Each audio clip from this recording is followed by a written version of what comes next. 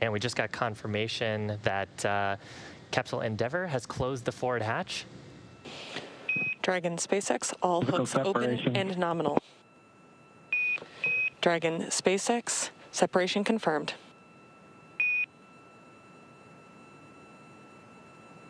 Okay, separation Great confirmed. burns. Physical separation 4:35 p.m. Pacific. Thrusters looking good.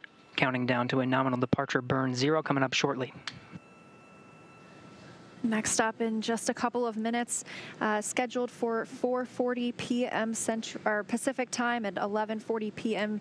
GMT will be depart burn 1. That's a 20-second burn to further increase the opening rate between Crew Dragon and the International Space Station.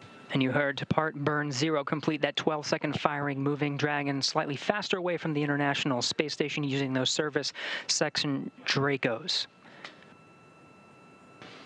And with that, Bob and Doug have concluded their stay aboard the International Space Station. They're on their way back to planet Earth.